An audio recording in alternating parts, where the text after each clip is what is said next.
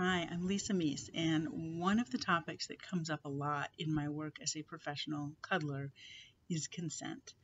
And consent has gotten a lot of attention, sort of in popular media, and there are a bunch of great analogies floating around the interwebs.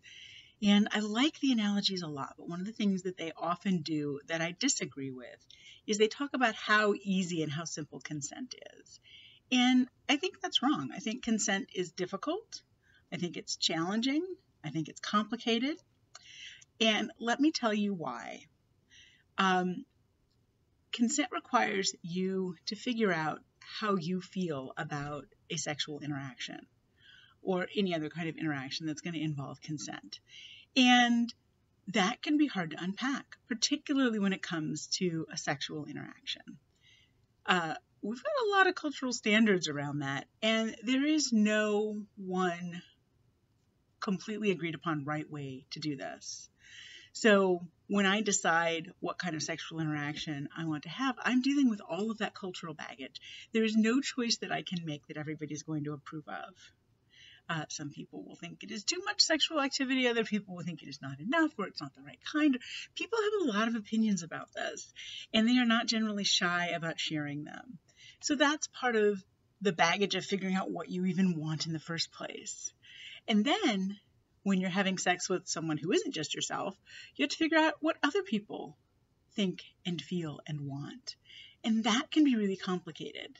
Because first of all, that other person has to figure it out first, right? And then you have to communicate it. And maybe it isn't just one other person who has thoughts or feelings about this.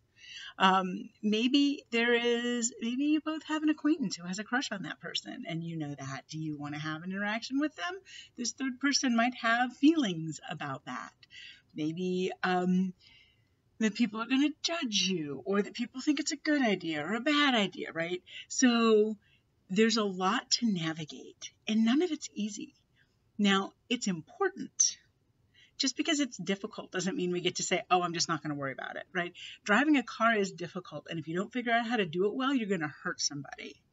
Consent is very much the same way. Just because it's challenging, just because it's complicated, just because it's hard to figure out, doesn't mean you just get to say, oh, well, I'm just not going to worry about that. Let's be done with that already, right? But also let's not lie to people and say everyone gets this and that it's really easy, and if you don't get it, you're dumb, because none of those things are true. So what do you do if you're struggling with this? Well, I have a couple of ideas. One is get to know yourself. So what are some tools for that? Journaling, meditation, also maybe working with a therapist or a coach. I coach people around these kinds of issues. You can find that practice at holdingspacellc.com. You can talk to me about it. Professional cuddling is a great way to start to unpack some of these things. Now, to be clear, there's no sexual interaction in professional cuddling, but that actually makes it more useful for unpacking this stuff rather than less useful, because it gives you practice at respecting boundaries, and the boundaries are very, very clear. So you don't have to wonder, if I just say the magic word, will it be sexual? No, it won't. That's not what this is. So you know that up front, and it gives you the opportunity to practice kind of figuring out what you want. Maybe practice identifying what kind of touch feels good to you. Maybe just practice how it feels to hear no. Oops, there goes my alarm. Right in the middle of the video. That's helpful. I'm going to keep going because we're almost done, and I feel like we've got most of the topics, but not just diverge. Okay, back on topic. Professional cuddling helps you practice figuring out your own boundaries, practice respecting somebody else's, and maybe dealing with the feelings that come up. So if someone comes to see me and they ask for a sexual interaction and I say no, they can talk to me all they want about how that makes them feel. In fact, I highly encourage that. If this comes up, it's a thing I am going to ask. How are you feeling about that? What stories are you telling in your head about that? Often when somebody hears a no around a sexual interaction, they tell all kinds of stories in their head.